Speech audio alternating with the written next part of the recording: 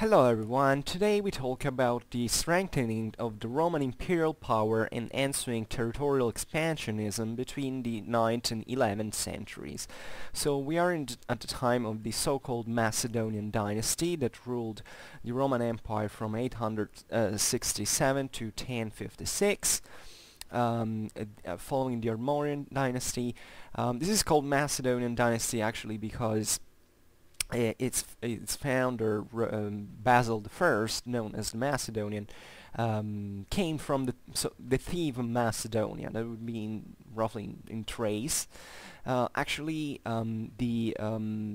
ethnic origins of this dynasty seems to have been there are no certainties as far as I know, but seemingly they were Armenian or Slavic, or maybe both, actually, sort of an Armeno-Slavic, Slavonic dynasty. You have to think, yeah, these were Romans, but one prerogative of the Roman Empire is that you could be Roman in spite of all the ethnic background you were. It just took to obey the Roman laws and to know to be a Christian.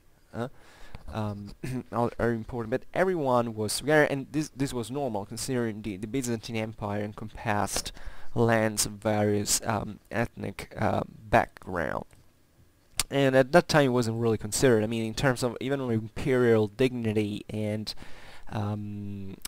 authority, that was it. It was a matter of empire, not who really before rising to the throne, and that had basically always been like that into the Roman times. So we talk about this very long period that, as you understand, it's more than it's almost 2 centuries, and so we will try to make a synthesis of it. I don't know. I think I should start. You may tell me about this. I might start actually a series of videos also about proper Byzantine history, in the sense that not making these macro topics every once in a while, but being a bit more detailed on Byzantine history, even though I must confess I'm not a huge expert and I can find material, but it might also take me a while. I studied Byzantine history at universities. I've got manuals and stuff, but never got pretty much thoroughly into that. I stuck to the West, but I love Byzantine history, as a matter of fact, and that's why I'm asking you. So, but into these say general medieval history videos I make, I think enough space is being already dedicated to the Byzantine side. I think it's owed to the importance of the empire at this time, and so here we go. So let's give a bit of background. So why did this strengthening of the Roman Empire occurred during these centuries and all? Well, so we can say that this was a broad European phenomenon. Sometimes we like to distinguish East and West by saying, okay, Western Europe was like that, and the Byzantine Empire was another, and even in the Islamic world was even a different thing. Sure, there were many differences indeed, but we're still talking about medieval times, and more or less societies functioned in the same ways. The main base of everything was agriculture in the first place. The rest was, even in political cultural terms, was a sort of structure in this sense. So in these centuries we witness a bit, in this sense, pretty much transversally into the European continent, and not only, we might say, into all Eurasia, as well as North Africa, and a growth of essentially an economical growth that is followed or paralleled at least by a demographic growth that starts giving new resources, new sap, new life to these societies, and this is happening also into the Byzantine Empire. And what is interesting about this is that the Roman state essentially had survived, even if definitely it had shrunk from the times of the Muslim conquests into these even geographically narrower spaces, but it had survived. It was In this sense, the Roman Empire was a unicum, an unicum, sorry, in Latin, in for the standards of the time. Yes, especially for Western European standards, because the Islamic powers actually had developed something that was similar to the Byzantine Empire in terms of centralized state. That is obvious because the Islamic powers emerged into areas that were either formerly Byzantine or, however, that knew stale forms since, I mean, from millennia. So they basically inherited these local legacies. Even if you take the Caliphate of Cordoba in Western Europe, that was actually pretty. That was a state in this period, whereas the rest of Western Europe wasn't. It was essentially a cluster of seigniories, of lordships, or how you want to call them, especially after the post-Carolingian times. And there was a fracturing also, however. But what is important is that from this new revival of economy and demographics, the Byzantines came out advantaged by the fact of having actually these statal structures and actual even infrastructures and things that hadn't managed to keep living. And now when economy came better, they found these resources channeled already into very functional tracks and were extremely favorable for expanding the empire into this phase. In fact, especially the territorial expansionism of the Macedonian dynasty at this time was amazing. Really, it's one of the examples that proves actually the extraordinary nature of this Byzantine Empire that was managed to overexpand once again, and remaining an extremely mighty power until the decline of the second half of the 12th century and eventually the destruction by the hands of the Crusaders in Western Crusaders in 1204. So we have to see also we should look also Byzantine culture in general. I mean the idea that it was definitely a different society compared to the Western one is definitely true. I mean the Byzantine Empire at this time was pretty equal in terms of standards and of craftsmanships or mercantile standards compared to the West. As we know, the West eventually will rise, slowly but eventually surpassing Byzantine Empire in terms of economical, even economical dynamism, especially by the 12th century. I think at least some areas of Europe parallel the empire, and in certain cases are even able to surpass it. So at this time, the potential was instead pretty much even, we can say.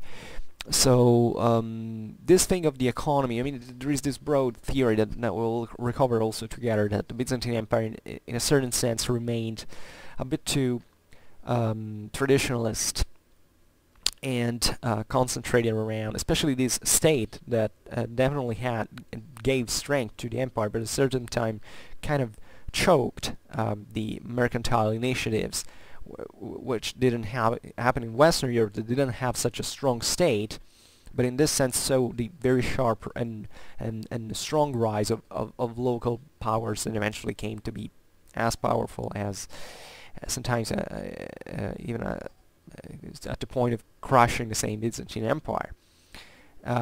So we are a bit early for saying that at this point of time, but it still have to be borne in mind, because eventually this great expansionism during this phase was not eventually paralleled by an equal ability of in the following centuries to take an extra step.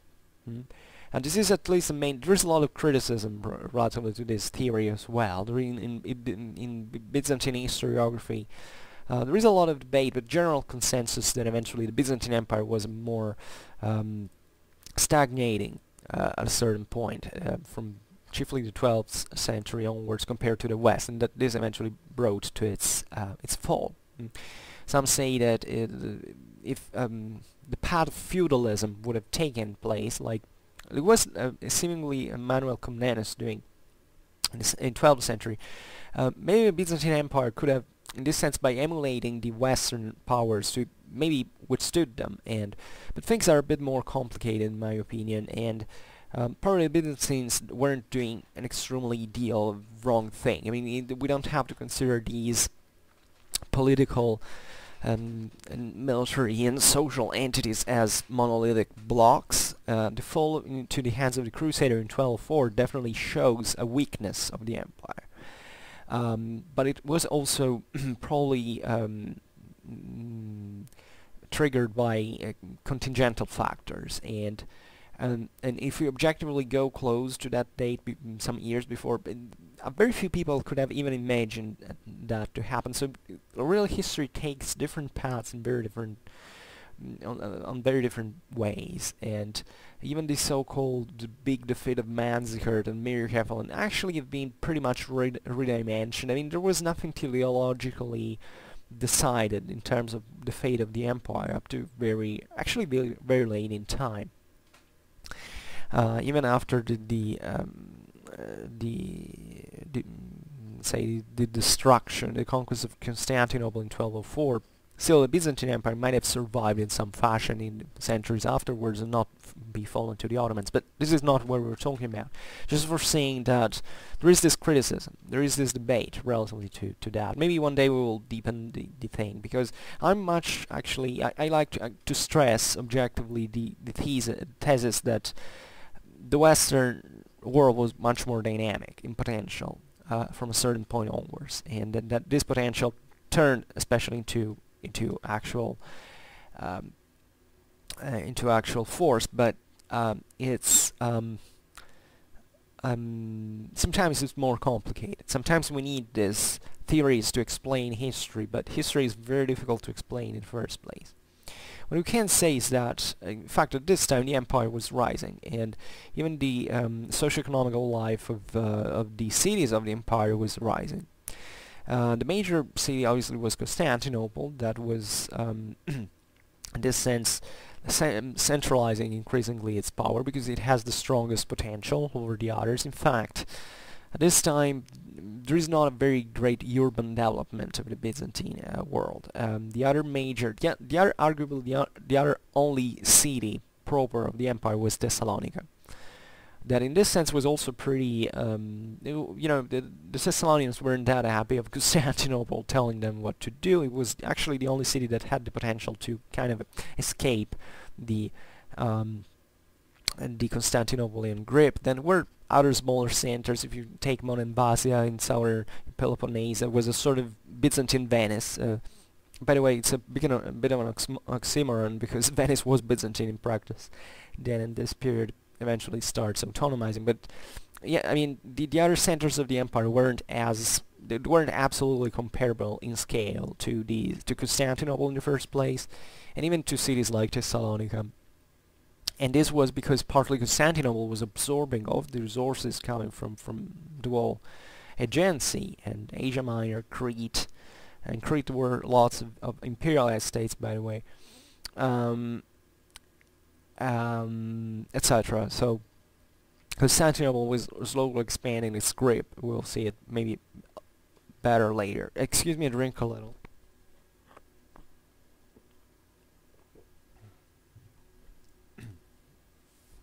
The only cities that paradoxically were expanding, especially in terms of production and commerces, were in fact the ones into Western Europe that were formerly Byzantine but actually were pretty much autonomous. So we're chiefly talking about southern Italy, cities like Amalfi, Gaeta, Naples, Bari, Rhegion. So these were cities that were exploiting essentially their distance from Byzantine power, and especially their geographical location. So this chance of being a sort of link between the Byzantine and the Islamic lands, and prospering through the traffics like this. the Vulgata, that the Arabs came and closed the Mediterranean because of piracy, is that doesn't never existed. Trade was done all along. It might have obviously contracted, but there were also major structural problems in Eurasian economy at that point. It wasn't much because of warfare between the Byzantines and the Arabs. But surely at this time there was an increase.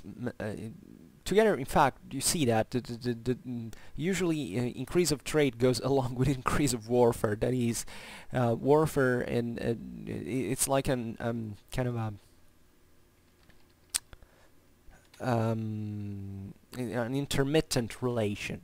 When you're not at war, you trade, and if you can do both things, it means that there is economical potential for doing that, because both things either cost or make you earn a lot. So, and with this progressive expansion into Mediterranean, to continental Europe, into the Islamic world, all these things increase, also trade especially.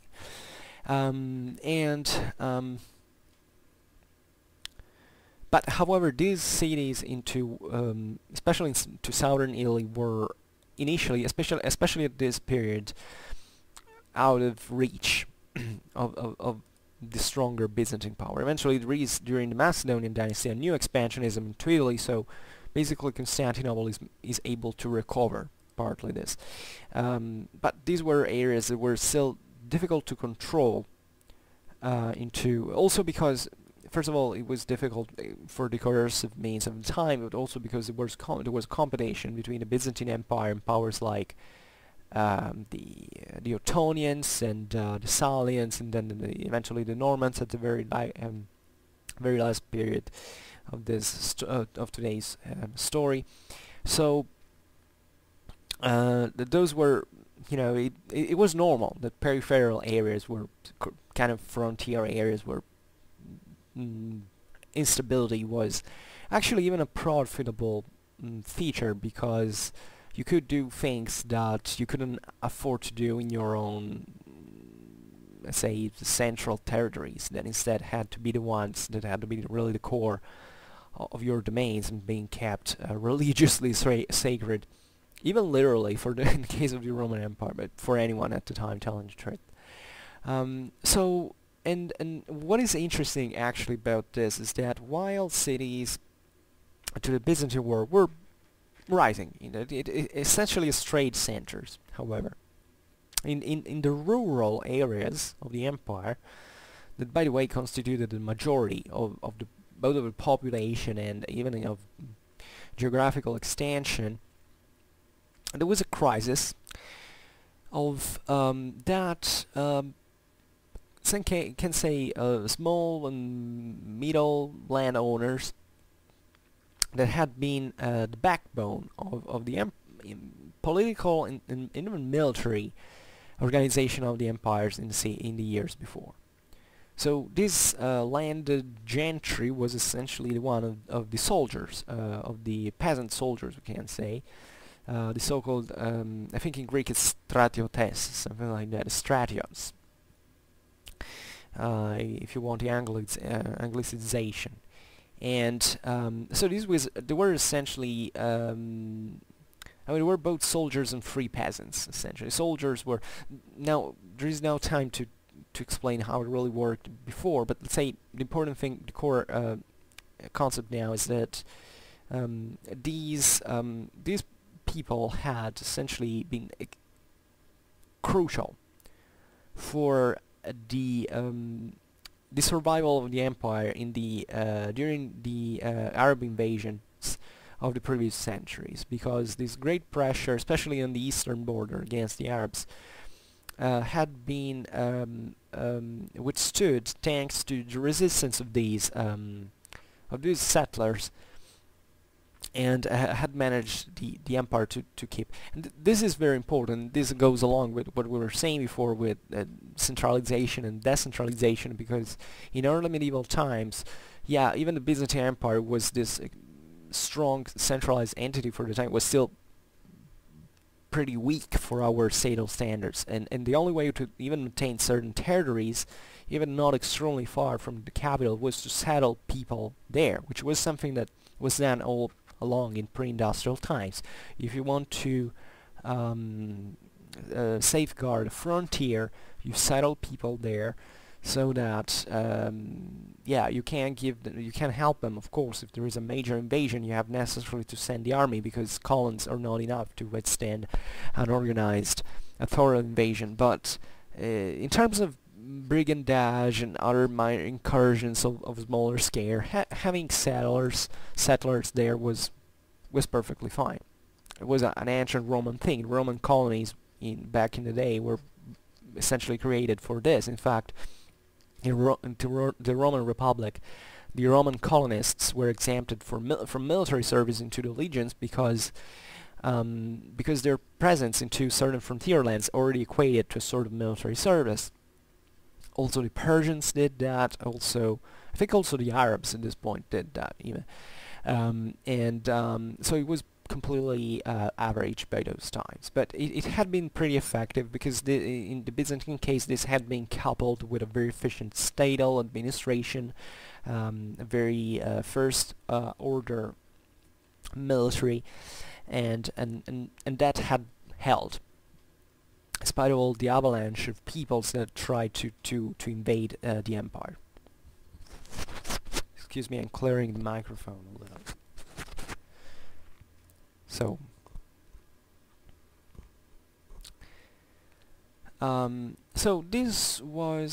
why this happened? Well, it happened like in all times of expansion of economy, of relatively uncontrolled expansion of the economy, that essentially the great landed estates, so the people who have more money, tend to expand at the expenses of the smaller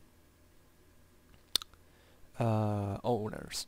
So these great landowners in the Byzantine Empire were chiefly the church, because the church into the Roman Empire this time was as a sort of state within the state, even if it was framed, institutionally speaking, in a very different fashion in the empire compared, say, to Western Europe. At this time it was, however, still relatively free. Now the Macedonians eventually kind of, with Caesaro-Papism, try are able even to control it even more. But let's say that in the country, so even in areas where relatively far from Constantinople, the clergy definitely expands pretty much into these land estates.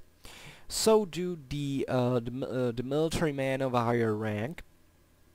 There were also these very important figures also in the Constantinopolitan court, as well as, in this sense, the most influential characters into the military and civil administration. So all people that were really revolving around Constantinople in a way or in another, because they belong not to the local gentry. I mean, they might do, but they still have privileged bonds with the capital. And in this sense, having a, maybe while they were doing these abuses and expanding their property at the expense of someone else, making the peasants getting poorer and less freer and kind of subduing them, well, not extremely differently from what was happening to Western Europe at the same time.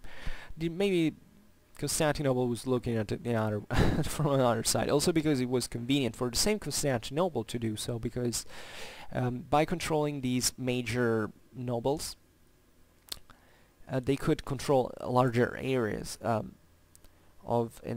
this partially also was more economical, because it meant that through the fealty of that individual, you could control a wider area with a decentralized government, without having to actually pay for the local administration. I mean, to intervene directly in a more centralized fashion.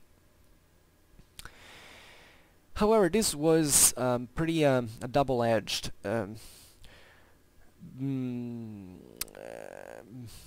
thing, because it was understood even by the same Roman emperors especially some of the most important, the greatest ones of the time, are remembered partially also for this reason, that this wasn't a good thing, because obviously this also equated in turn to make certain characters within the empire to be extremely powerful, and also prone maybe to revolt, which occurred extensively.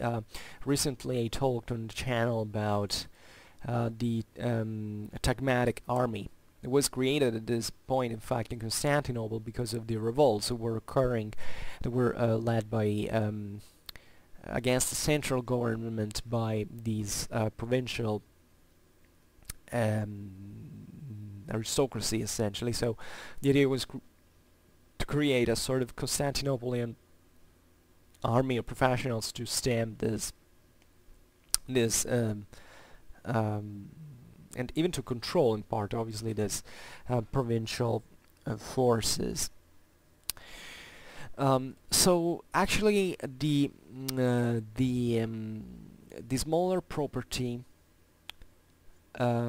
to the small and medium property to be protected, and Roman emperors like Romanus, Lecapenus ruled from 920 to 944. Constantine the Seventh, Porphyrogenitus. Everybody was Porphyrogenitus, telling the truth at this time, but sometimes we remember the names of the nicknames of these emperors for certain historiographical reasons rather than how they were called at the time. Ruled from 944 to 959, and even later Basil II was probably the greatest emperor, at least in medieval times. Ruled from 976 to 1025. Also, with Basil II, we are already at a pretty later stage of the decline of the small and medium property. So it was something really felt over time, because this freemen, these free peasants, could be pretty useful and sometimes very loyal, actually, to Constantinople. And with these laws that were elaborated to protect them, it was forbidden in case of during the purchase of land that these lesser properties could finish into the hands of the major landowners. So it was something even pretty political in many ways. It was something pretty evident. It was being tried from the at least from these emperors, so the process, however, was very difficult to stem, very difficult to halt, because these are not things that only happen because of a political direction or not. There are also major structural factors that are difficult to cope with at this point, and there is throughout all this period there is a relatively steady impoverishment of the rural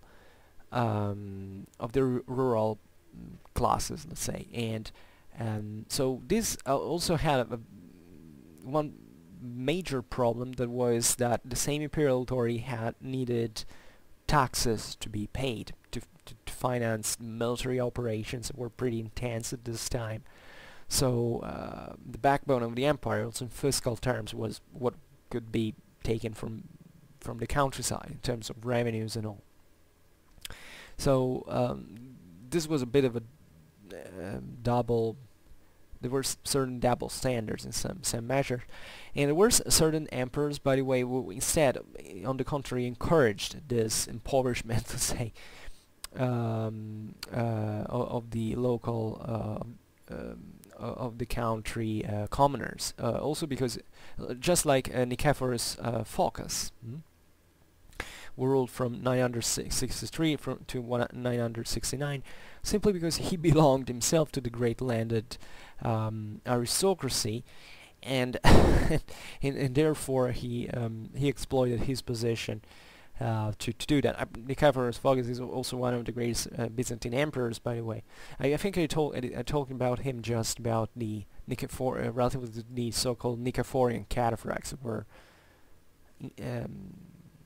yeah, made a video about those that were revived under his reign, and so it's even difficult to find, who was really right or wrong in here, because there were certain needs in terms also of political and administrative terms that were very difficultly solvable in different ways. So unfortunately now we will look at from a modern perspective as if we appreciate freedom, but it's those times you have to, while studying these things, you have to understand the perspectives of anyone involved. And yeah, pretty bad things were done indeed, but also ruling an empire like that one was not easy, and certain bad choices had to be made, in part even in order to make the empire survive. So what is interesting, however, as a conclusion of this part is that both Western and Eastern Europe, say in this sense the Eastern Byzantine Europe, were actually developing in similar ways. So the rise of seigneurial power in the countryside was something transversal. In this sense, and the relative societies were transformed. In fact, we like to stress rightfully that the Byzantine Empire was a state, while Western Europe was feudal. But if you look at even the structure, if you look even at the empire, how it was at this time, well, it was slowly turning it towards a privatization. It's pretty much evident. Basically, by the end of these times, by the 11th century, the whole empire was a sort of a big private domain, either of the church or of the major Constantinopolitan nobility. So of the so-called Okiaka of Constantinople, with these major quarters that were owned by these very strong families, very wealthy families that all had properties all around the empire and drew resources into Constantinople, and that's why also Constantinople is let's say, expanding once again, because of all these resources drawn from the rest of the empire that otherwise was growing increasingly subjected to the city. So it's a very private fashion, and then eventually you see even with the pronoia system how it was developed, and was essentially something very close to the feudal, even if it was conceptually different, because the major difference really in this sense is that the Byzantines, they were doing something similar to the Westerners when they were entrusting some lands, some provinces to a lord and say, okay, govern it for us. The only difference is that while in Europe there was not a central power that could really check the power of these vassals, in the Byzantine Empire, the central state, Constantinople, was still able to take those lands back. Very theoretically, telling the truth also in here, but still in a measure was pretty different. After all, even Western feudalism from Carolingian times had been born with this idea. It's not that there were many different cultural differences from this strict point of view. I mean, theoretically the land belongs still to the king, even into the feudal war, but who could in Western Europe as a king claim those lands back? I mean, there weren't such powers until, this was normal, the standard in feudal Europe. The Byzantine Empire was a little bit different, but the trend of evolution was towards the same direction. So what else can we say? So yeah, basically, as we were saying, these events revolving around the transformation of Byzantine society were spreading into the countryside. These relations of personal dependence from the the peasants got the the peasant goat, sure there were peasant goats there, got increasingly more subjected to the local lords, just like in the West, with this difference of the Byzantine state, however, being still there, even sometimes with the same face in this sense. So the political administrative efficiency of the empire was exploiting part also this situation, either to limit the power of the lords there, and to in parts to allow that, however, in the measure into which this wasn't detrimental to the imperial authority,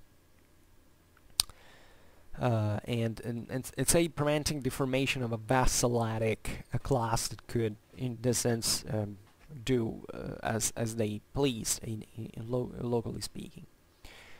So at the same time, there is a strengthening of imperial power, especially between the 8th and the 9th century. There is a consolidation of imperial power through certain, let's say, the strengthening of certain political and sacral prerogatives that emphasize the actually what had been the traditionally institutional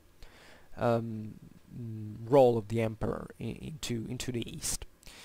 The emperor was by standard, by name, etymologically speaking, the army leader, the chief, the head of the army, and but he was also at the head of the administrative and in the judiciary system.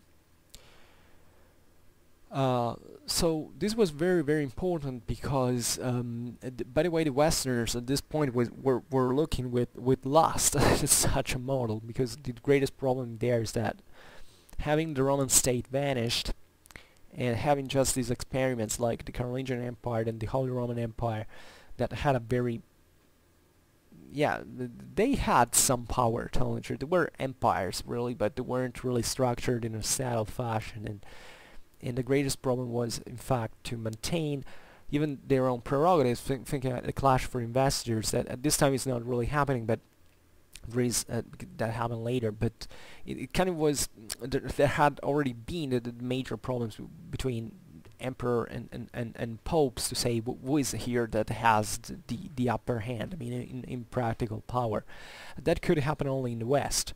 In the East, the church was, since the times of Constantine, subjected to the emperor, and not the other way around. Sure, the church had tried also in there to get freer from sacred power, but they had not managed it because the state had remained strong, and the church, unlike in many areas of Western Europe, had not really taken over at the moment of default, the collapse of the Roman Empire. In this sense, there are very big and substantial differences in institutional and socio-political terms, relatively, between the West and the East. And as the emperor was also the supreme legislator, as we said. That is also a very important thing, because it's essentially an absolute power. And while in the West this was not really done, because the West was intensely Germanized in terms of political culture, and Germanic political culture was based on the fact that the king was essentially elected chiefly for military reasons, but it was just a first among equals. So that tells much about how the difference really was. Here in the Byzantine Empire, in the Roman Empire, the emperor is the head of the whole empire.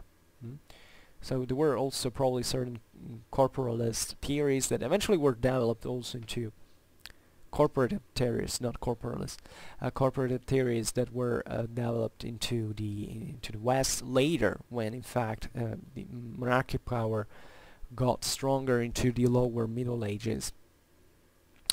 And there was this also very important religious role that the emperor had, that was expressed by his supremacy on the church. Now, and on ecclesiastical affairs in great, and all that is entailed from a spiritual point of view. This is called Caesaro-papism.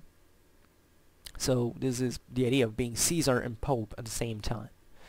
And so the Roman emperors consider themselves as the earthly representatives of divine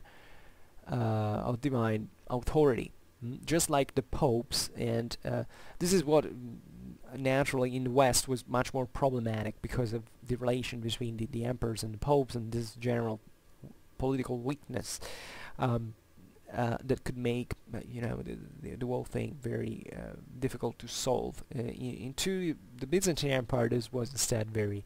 And so the emperors were the Roman emperors were defenders of the church, and especially of the erect doctrine.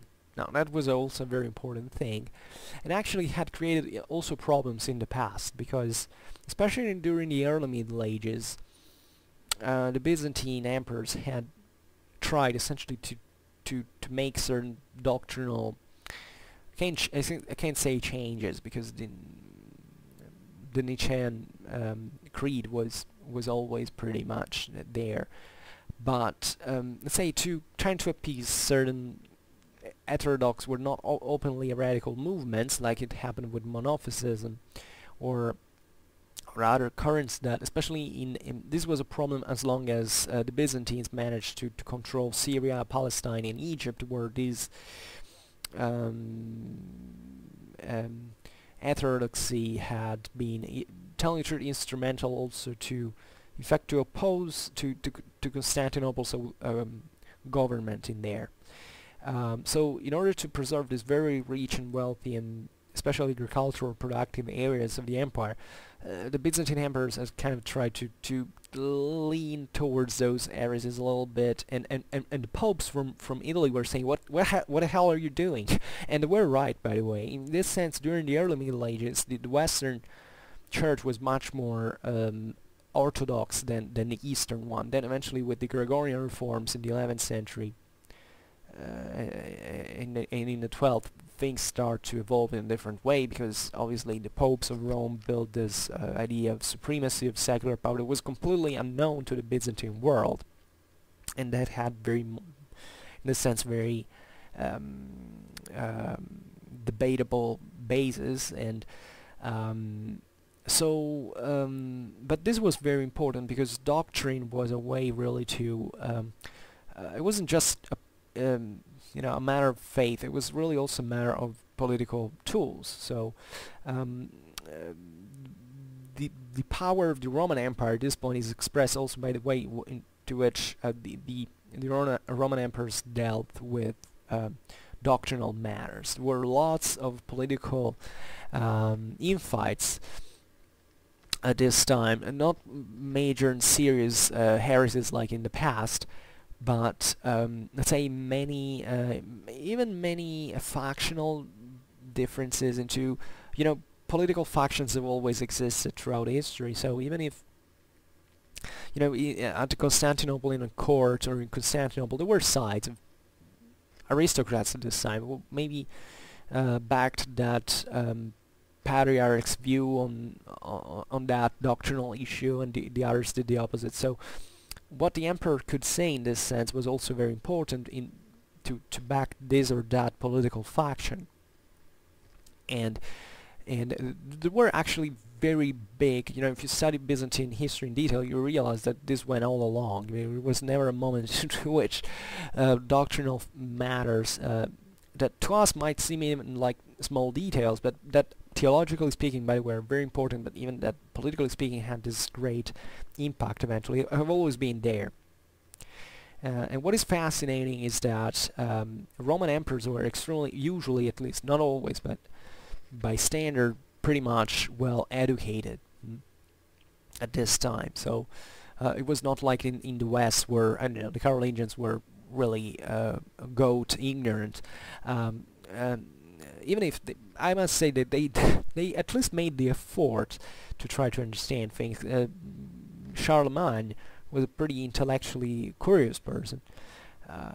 Hey, but there were still Franks. Come on, no, little joke about Franks. This also existed in as a matter of fact, and this was perceived especially when eventually there were imperial marriages. You know, the Ottonian marriage with Theophano and Otto II, for instance. And there was this conscious apparent that basically the Byzantines considered the Germans to be barbarians and ignorant and completely, and they never recognized, this is another very important thing, they never recognized their imperial dignity. Never. Even if they made her that imperial princess born in the purple, to them that wasn't, and there was still a lot of enmity, especially into Italy, between the Ottonians and Byzantines who had to conquer. It was usually Italy the battleground with the Western with the Western Empire, and however even in spite of this enmity, obviously the Westerners who knew that by right weren't Roman emperors, because this thing, well, I don't want to enter into details now because it's one of the, by the way, it's one of those things for which people really get with knives at each other guts. But at least from a juridical point of view, obviously the Holy Roman Empire was not really the Roman Empire, because by Roman right only another emperor can name another co-emperor or designate its successor. In the West, it basically had been the Franks and the popes that had decided to create this, and the Byzantines looked at disgust to this, and even with cultural incomprehension, because they completely they couldn't understand that. I mean, it was completely external to their mind. It was based on very completely different bases, and so these are interesting also perspectives to consider. Maybe one day I will make a video about them specifically. So one major prerogative of the Byzantine Caesaropapism was the imperial direct control of the patriarchal election of the Patriarch of Constantinople. So basically, if you were a Byzantine emperor, you could even remove freely, at least theoretically, the Patriarch when you wished. Also in here, you couldn't really do it like a snap, because maybe the Patriarch was backed by your rival party, and it would have, I don't know, triggered civil war and strifes and all. So it's not even that simple. But we can say that Caesaropapism determined, however, nor it could be differently, by the way, this extremely strong and close tie between state and church. So this practically was the greatest indicator of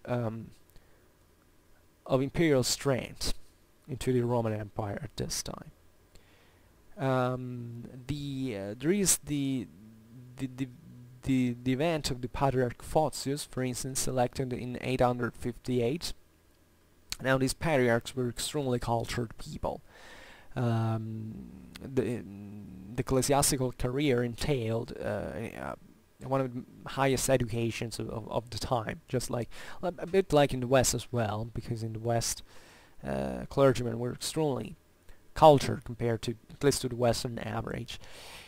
And Photius, he is famous for also for other reasons. Now, maybe now we will name that, but he, relatively to Caesaropapism, he actually tried to counter the imperial ambitions in this sense by kind of stemming imperial interference into ecclesiastical matters, because also in here you don't have to think of the Byzantine Empire as this perfectly harmonic thing, but the church was happy being under the emperors. It had happened so, and anyone who has power, including the clergy now, wants to keep it. So there were in this time the strengthening of imperial power is also happening at the expense of the ecclesiastical one in part. And imperial power was so strong that indeed Photius' attempt failed practically, and after him there was no other Constantinopolitan patriarch who could really oppose the imperial authority with such an energy that Photius had demonstrated. And by the way, Photius was the same guy who basically, I hate to put it in the same guy, but calling Photius a guy sounds so bad, but I mean he still was. and he was the same person, same patriarch, who was extremely intransigent also towards the Roman Church. Actually, I mean the Roman Pope, because at that time the popes were developing already some ambition. You have to think that Rome at this point was formally a bit in a very peculiar situation, that the popes were exploiting a great benefit of themselves, because they were formally within the Holy Roman Empire now, or whatever it was called, like Roman Empire in a way, because the Holy Roman Empire is something as a name that comes much later, but de facto that's what we're talking about. But at the same time, Rome was a city that had a very strong connection with Constantinople all the time. Rome has lots of Byzantine influences at this time still, even though the Byzantines do not control it at all. So the popes, the Roman popes, were extremely clever. They managed basically to back either the Ottonians, at this time were already still the Carolingians, by the way. However, the Western Empire and the Eastern Empire, according to conveniency. And part of the reason why the Roman Church acquired so much power was exactly this frontier position between being the westernmost Byzantine, nominally Byzantine domains, and the southernmost Holy Roman Imperial domains, and playing into this gray area to strengthen papal power. And Photius in 867 excommunicated the Roman Pope Nicholas I, who was Pope between 858 to 867. So eventually Photius was... So this is very important because it's actually showing that the Constantinopolitan Church Patriarchate was essentially trying to recover, even just like the Roman Pope was doing, this kind of universal lead of the Church. You have to think, in fact, this is something that is often overlooked. I talked about this, especially in the councils, in the video about the councils of Toledo, that was happening in Visigothic Spain, but it was extremely important because the idea is that now we came later with this idea of the Middle Ages that mostly on average from the low Middle Ages, where the papacy was already there, and it was already recognized in the Western world as the lead and the religious lead. And but during early medieval times, actually this did not exist as a concept. I mean, there was these metropolitic seats that had a sort of dignity. Actually, Rome, being the place of martyrdom of Saint Peter and Saint Paul, had recognized since late antique times this primacy, this symbolic primacy of charity, so-called, in the Christian world. But that didn't really mean that the Roman Church was at the head of anything. I mean, every church was at the head of its I mean, every diocese was at the head of its diocese, in fact, and that's it. But in early medieval times, in this sense, there was a lot of political fragmentations, and the church was one of the few institutions that basically were standing at the time, even in continuity with the Roman state, telling the truth. There was this idea that one of the various dioceses was developing a sort of ideological primacy over the other, and the bitterest fight was definitely between Rome and Constantinople. So this episode with Photius, obviously we will talk about Photius in more detail in another video, but I think this is very meaningful because this revival of Europe at that time was implying that these seats that had survived from, say, the so-called Dark Ages, that were no dark at all, if not for the absence of sources many times, but they were actually reviving these ancient rivalries that had been, by the way, harbored also because of these weakness of the empire that had not managed basically to administrate the ecclesiastical affairs, because these other dioceses were in the west and they had been basically lost for centuries. So at this time, the Byzantine Empire is re-expanding in power, especially now we will arrive to the territorial expansion, and you realize that these problems were starting to rise once again, because at that point Rome might have been reconquered by the Byzantines, so this created a lot of problems for the popes, and these prerogatives were not just debated on because of theological, strictly religious problems, which were important because formal problems, either from a theological or a juridical point of view at the time, were really the ultimate thing to settle matters, to sanction certain things by right, because right was so very important into medieval Europe. But they had also broader, let's say, broader meanings, implications, let's say. And Photius, by the way, got deposed at the Council of Constantinople that was held between 869 and 870 by the will of the Emperor Basil I. So here, that's with whom the Macedonian dynasty starts, and by making a pretty clear political stand, that is to say, okay, we don't want the patriarch to get this powerful in these matters. Also because, by the way, Basil I at the time didn't want to make enemy with the Pope, because so. You understand, it's as if there had been two different states within the empire, the church and the state. So it's at this point the Macedonian dynasty tried to stem the ecclesiastical powers as well. So every emperor then eventually did different things. So I don't want to approximate brutally, but this was the trend.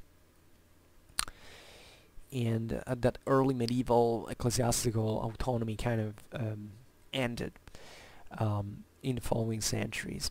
So passing to territorial expansionism, so finally here we have this beautiful map in the background that shows us, even I like maps because they give you this immediate visual, this immediate extensional dimension of how, look at how big this thing was. Really, even think of all the problems to actually manage an empire like this.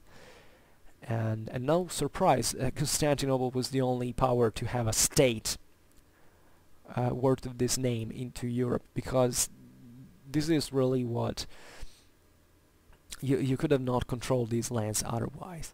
Not that others were wars. The Western European powers did pretty amazing things as well by this time. But hey, look at this. So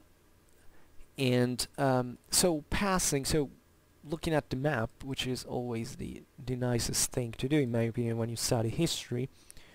If you think to study history without knowing geography, change job, because that doesn't really make sense.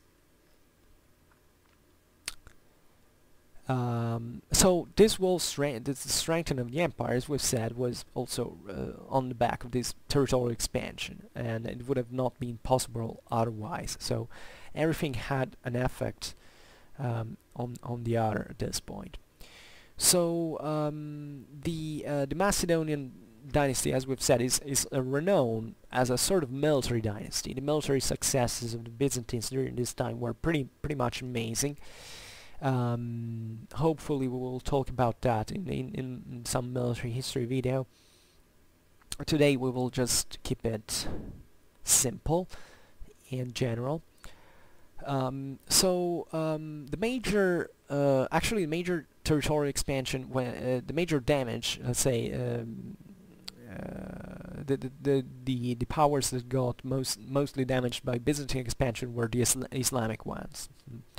So Cilicia, Cilicia was taken from the Arabs. You see it here. It's this area. Today is in Turkey, ironically speaking, in part also in Syria.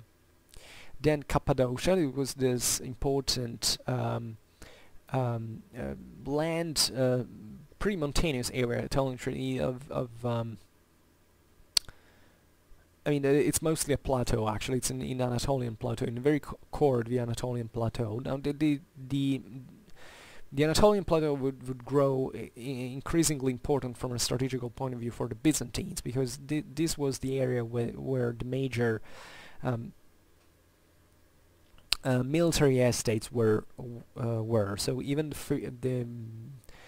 the extremely feared Byzantine heavy cavalry that so many successes obtained in these centuries, and on which we discussed so much recently, was actually recruited from this area. So it was very important to keep it secured. And then also certain expeditions took place in Armenia with some success. Now obviously Armenia was always the easternmost area of the empire, and it was a bit of a frontier area, but still the Byzantines managed to recover part of it and to hold them successfully.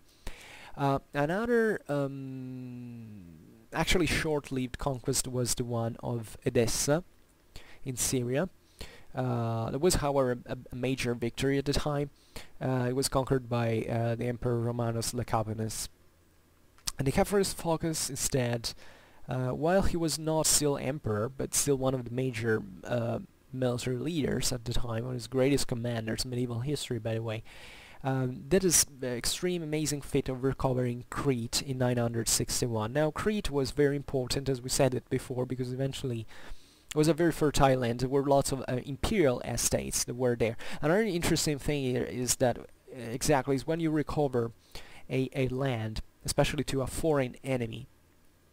Yeah, Crete was Greek, but in the sense it had an Arab domination for centuries at that point.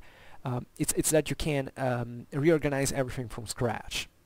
So you can seize everything you want and organize it as you like. Even in patrimonial terms, it's pretty interesting thing. It's pretty interesting thing to do. And Crete was very important.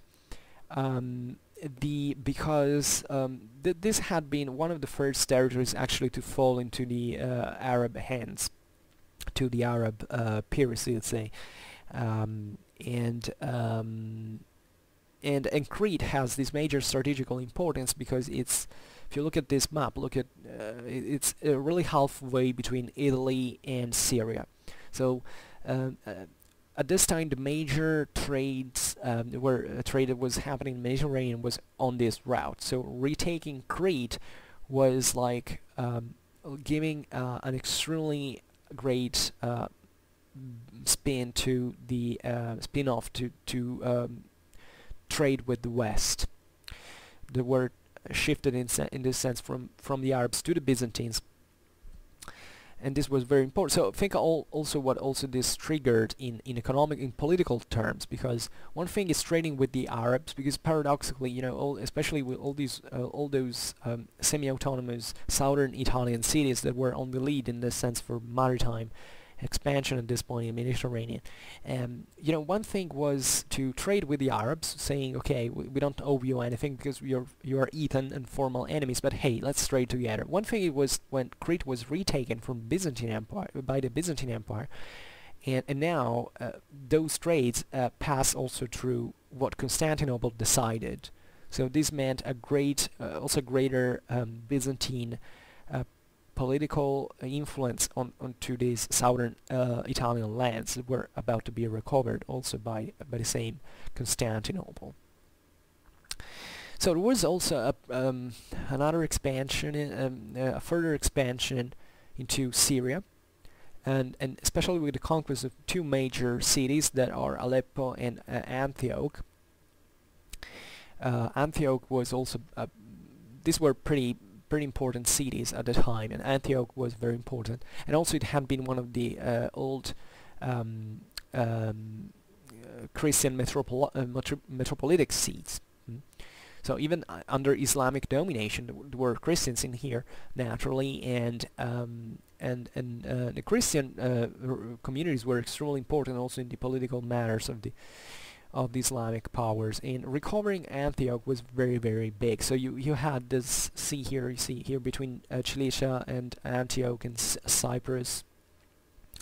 You have this area that you can see even for defending it, you can send resources from all around. So these were very important and very glorious conquests of the Byzantines on this frontier. Naturally, this remained in fact just a frontier area. At this time, like in old time, pre-industrial times, the frontiers were pretty permeable, we can't say. There wasn't really a line that said, okay, here begins the Byzantine Empire, welcome. You know, there were, say, these frontiers were built around fortifications that were scattered here and there, and there was a lot of fighting here. There's a lot also of actually pretty well documented details about military history on that area, and we will surely talk about that at one time. And with John Zimisces, other famous Byzantine emperor who ruled from 969 to 976, there was a another. This also was short-lived in part. The reconquest of Lebanon and parts of Palestine as well. Then thinking even about the ideological thing, I mean, it was this crusade ante litteram in practice, because recovering the holy places of Christianity was definitely one of the first duties of the Roman emperors, and that had not been feasible for many centuries. So, but it wasn't really that great time before. It was just 300 years. So even the continuities with the local traditions, the Byzantine influence, were still there, even with Islamic domination. It's not that the Arabs conquered there and these areas were lost completely undetached from the West. I mean, it was still very, cultures were really pretty much in dialogue one with each other. It weren't just about killing each other, really. On the contrary, that was the, also wars went on every once in a while, also because resources couldn't allow such a constant infight.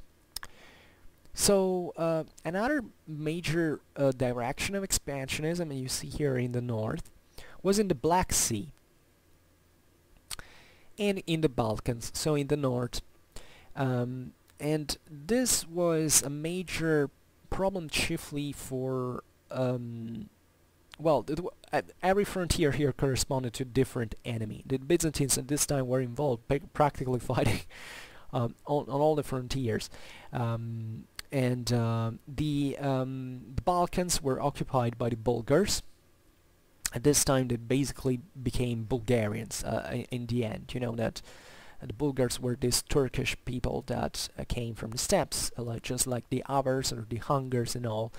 And eventually, however, they weren't demographically enormous, so they soon blended with these local Slavic populations.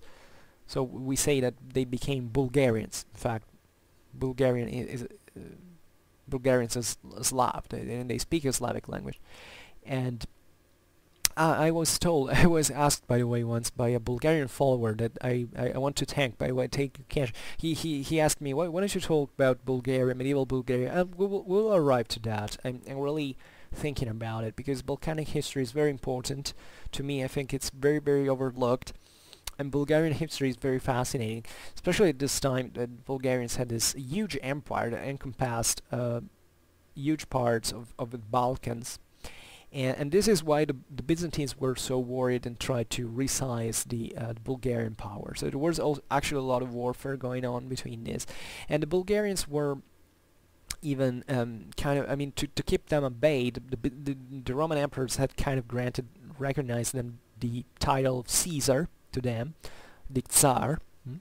That is this title you find in all the Slavic imperialistic powers. Eventually went into Russia. Obviously even the Bulgarians even were granted to have a kind of their own autonomous Orthodox church. So this was very important. Obviously the Byzantines saw that from their own perspective to be like the Bulgarians to be part of the empire. Okay, well, the Bulgarians thought themselves to be a parallel empire to the one of Constantinople, and surely not inferior to it. So different perspectives, but a political conveniency trying to mix up things. And another major threat at this time was a new, fresh, young threat. That was the one of the Rus. So it was basically these Slavic principalities born out of certain of the say Varangian, that is Viking initiative and invasion. I made a video not so recently, but if you're interested about the early Rus, I made a video about it. Now I don't remember. It was like the early Rus and 9th century Russia that roughly deals with this period as well. So if you're interested, you may want to check that out. What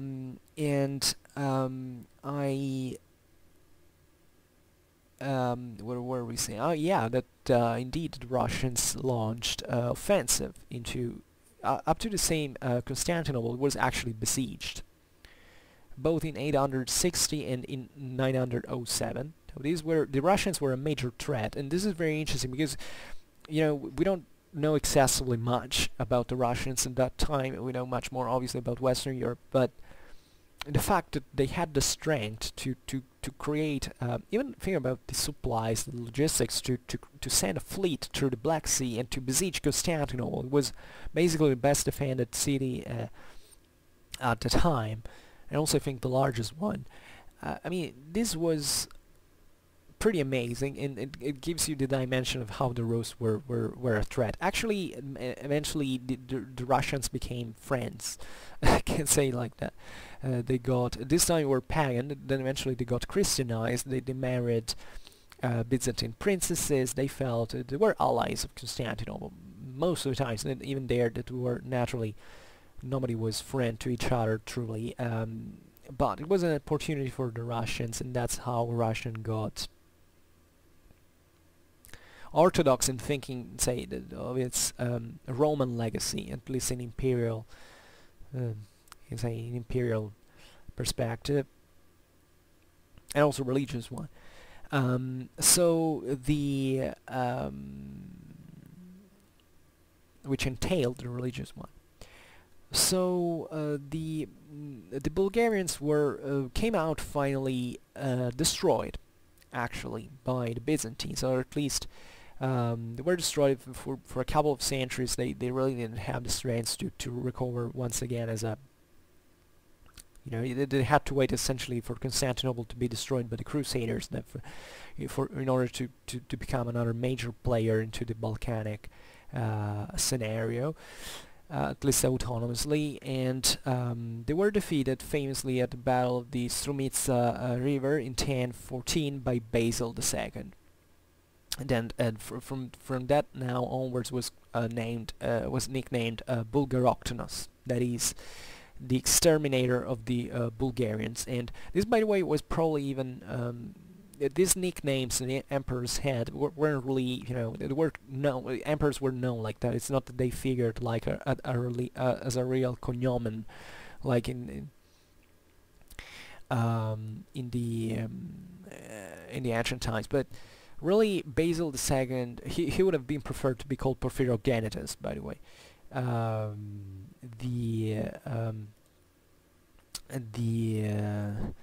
This is one of the main. Basil II was one of probably the greatest, not just the greatest Roman emperor in medieval times, but actually also the greatest military commander. One of the greatest military commanders in history, telling the truth. And he was an extraordinary man, actually. The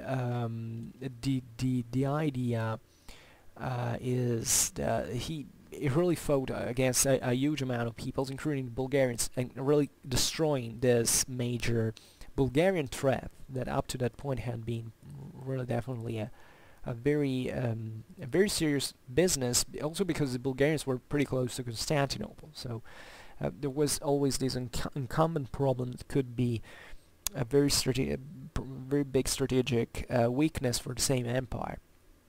And the destruction of the Bulgarian Empire in this sense brought to a huge expansion of Byzantine influence all over the Balkans.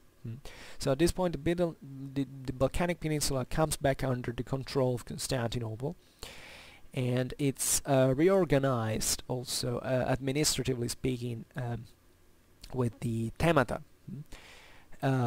Because these areas had been practically, and also from a religious point of view, we've seen the Bulgarians had created their own church, were already Orthodox at this time. And this was actually a very important moment, because you can see here that Constantinople basically came to rule more or less directly from basically the mouth of the Danube until Croatia, until Istria almost. So this had a huge strategical impact. So with a victory, by the way, with the Battle of the Strumitsa River, as we said, we were in 1014. Now you have to think of in 1014 Europe, what it meant to be annihilated in open field. It meant that basically your whole demographical and economical resources were wiped out for generations in one battle. So this is typical. If you want to understand also military history of the time, is that how few resources there actually were, and in this sense how these major pitched battles really had an effect on a strategical scale in such a large measure. And recovering these lands, because these lands had been practically lost by Constantinople with the Slavic, let's say during the migration era. It's not that really because the Byzantines didn't control them, because we have seen even with the Bulgarian Empire, the Slavs weren't really at that time were just clans essentially. They came as far as Peloponnese. Even Greece was heavily Slavicized, especially in the hinterland. But I mean, there weren't threats. But even when there was a Bulgarian empire, Constantinople had some sort of control in those areas, but it wasn't direct. So when now the Bulgarians collapsed, there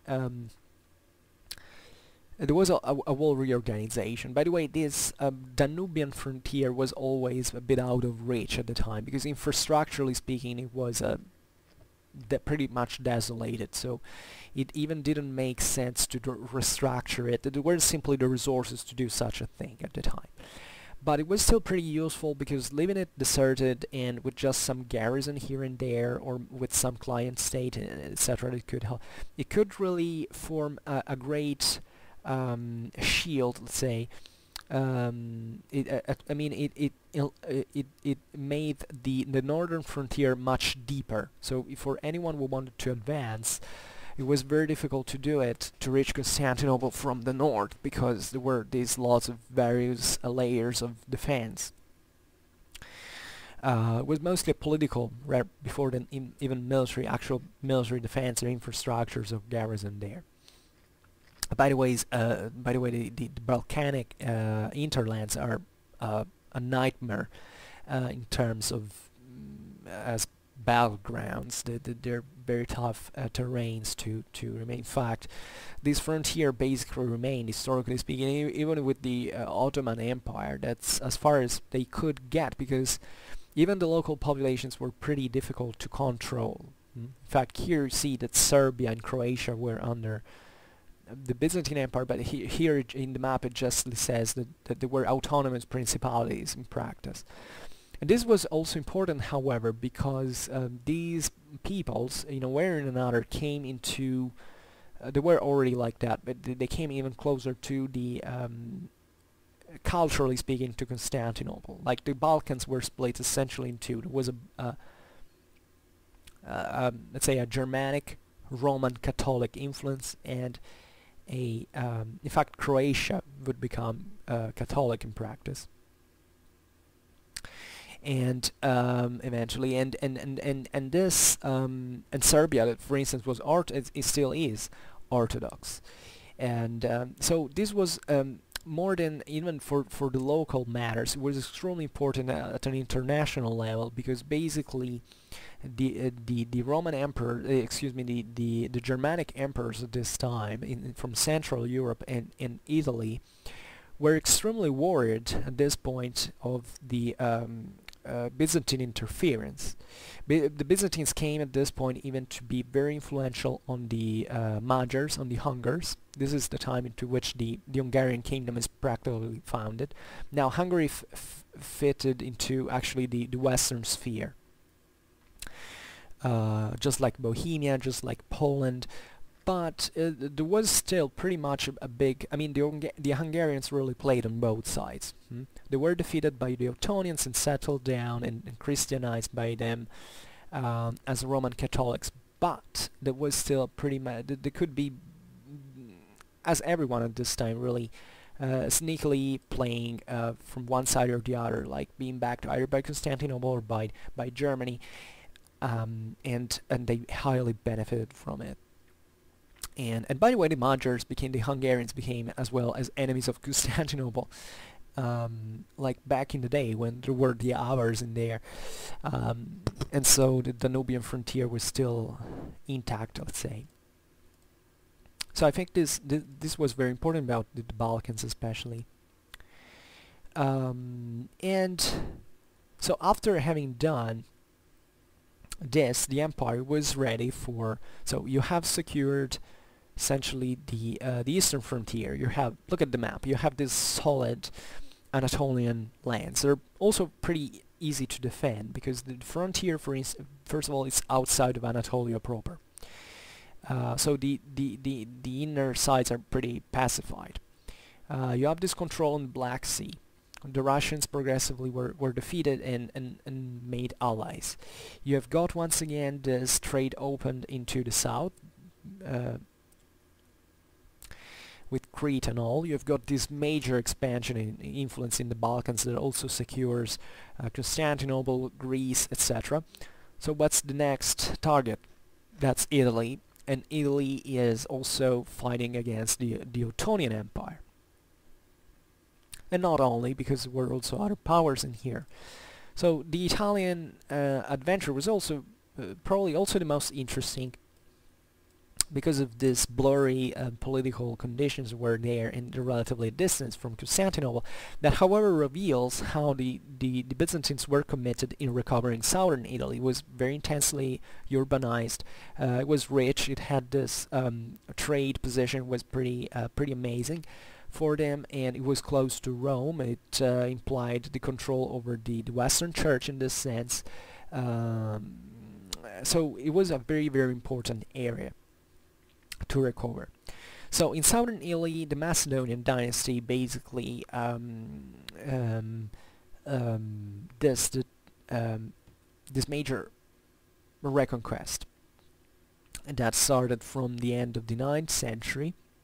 At this point, the Byzantines were instrumental to kick out the Saracens from large areas of Italy. So even though the major expansion occurred in Apulia, there was this, not surprisingly, because this is an extremely fertile area at the time on the Adriatic Sea, and then into Calabria instead in the south. And these lands had been actually part of the Duchy of Benevent, or at least that cluster of duchies into which it had split. Recently I made a video that talks essentially about them. Not necessarily in this thing relation with the Byzantines, mostly an internal thing, but the title is the Southern Longobards, Langobardia Minor. So if you want to look at that, it might be interesting. So to make you understand what were still the Longobards doing in there. So they expanded chiefly at their detriment, and even recovered in the process the so-called Emirate of Bari, that was a Saracen holding, because the Saracens had expanded in southern Italy, really on the coasts, because the Saracens they really didn't make a demographical policy of settlement. They just were pirates essentially, so they entrenched into these, because by the way the internet populations were not so nice towards them, so they stuck to these coastal centers, and they occupied even these cities that were in there. Taranto, or I don't remember, yeah, Taranto was another emirate like that, and instead it was conquered by the Carolingians back. That's one of the few amazing feats of the Carolingian military into Italy.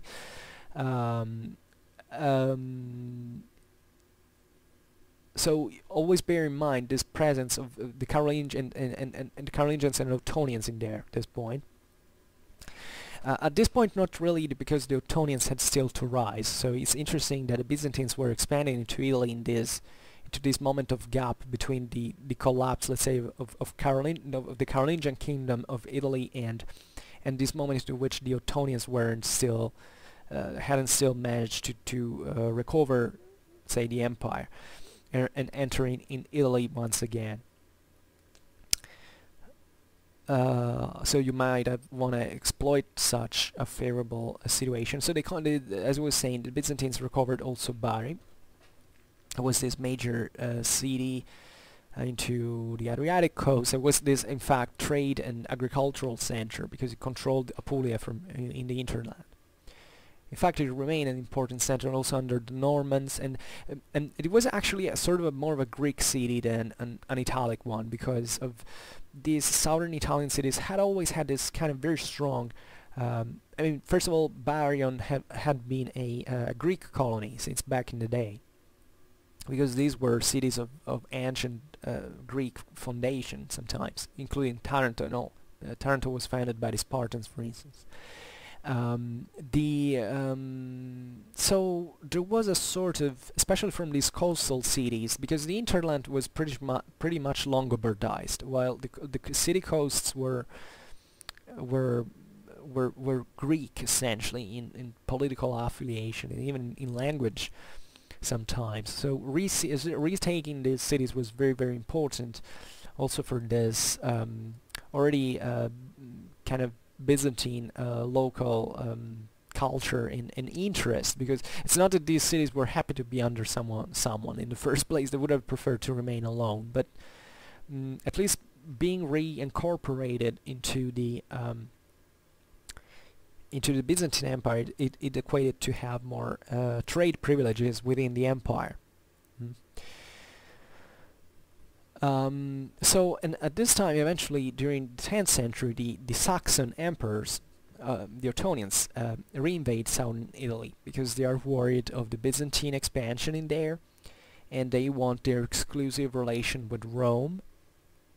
The Ottonians were quite keen on that. Otto III lived in Rome. He considered he was son of a Byzantine princess as well. So at this time the Ottonians were extremely concerned about really trying to reunite the two empires, and claiming actually for themselves the Roman legacy, the Roman, and therefore this Byzantine presence in southern Italy was quite threatening for them and their relations with the papacy, that, as we've seen also in other videos, had evolved during as a legitimating force for legitimating authority for the Western emperors, or the Germanic emperors. So you have really to think it's this intertwines, it's this complicated, and now we're just saying everything in synthesis. So it's even way more complicated than this, naturally. Even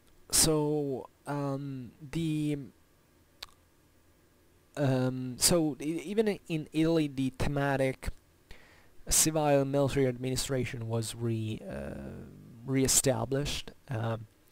It is important, so once again, because of lands that had been practically out of reach for the empire for a long time, to re-establish a sort of stronger bond with the central government. And there were actually three themata that were built in there. The one of Lombardy, let's say. There was the Apulian one. So it's interesting that the Longobards, locally speaking, were so practically it was such an identification with Longobards that the same Byzantine thema took the name from the Longobards that had been such fierce enemies of the Byzantines back in the day. The thema of Lucania and the thema of Calabria is these two regions in southern Italy, and they eventually they were reincorporated into a broader district by the mid of the 10th century. That was so-called the Catepanate of Italy, whose capital was Barion.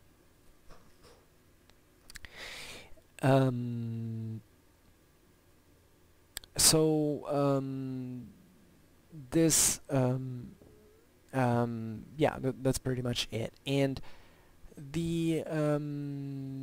into these territories, the major the major attention the Byzantines had was to keep basically the local church faithful, because into southern Italy the local church sometimes had developed in a sort of can say of lordship, but let's say that had been one of the most first of all, there were huge monasteries in here. The Byzantines also tried to eventually also tried to reconquer Sicily, that had still this Greek tradition monasteries that were sometimes very big, very powerful, and so having control of the church meant to have a great control of the southern Italian population at large, and that was instrumental also for let's say for the relation with Rome, because Rome definitely had kept a great contact with these areas as well. So maintaining an authority on that church meant also to have a strict control on Rome. Rome, by the way, was still definitely after the Arab invasions, especially with the Arab conquest of Sicily, the popes had lost. I mean, Sicily was Byzantine at the time, but the Roman Church was still extremely powerful in there, had lost a huge amount of estates in Sicily. Sicily is this extremely fertile land, so you think at the time that what it meant. In fact, the papal power at that point with the Arab invasions also shrunk in practice, and it became kind of more Italian, because in perspective, and not just Mediterranean, Mediterranean like it was before, because without the Sicilian resources, basically, now the popes had to rely on the central Italian um, bases, let's say, so this was the Byzantine reconquest of southern Italy wasn't really seen just as a threat from Rome, but also as an opportunity to recover influence through the ecclesiastical relations onto vast areas of southern Italy. And the conquest of Sicily was just attempted by the Byzantines, then eventually it's just the Normans who achieved that. And in fact, the Roman Church guides basically the Norman conquest and make of the Normans vassals of Rome for this reason, for controlling those territories. So here there are many implications of certain political pictures and ambitions that remained kind of had remained there, suspense in the air. Like back in the day we did that, so we hope it will happen again. Because the early Middle Ages weren't that long, honestly. So in terms of I mean, today we know how things went, but at the time there were certain ambitions that eventually were definitely curbed by other events, but those were the interests really in the day. So yeah, I think, and obviously, as we were saying before, Constantinople so fit to do this also for reincorporating Rome into its domains. Actually, Rome still at this time is in dialogue with Constantinople, as if she was still into the empire in some measure. That's what they did. With the Germanic emperors, they said something. With the Byzantines, they did something else.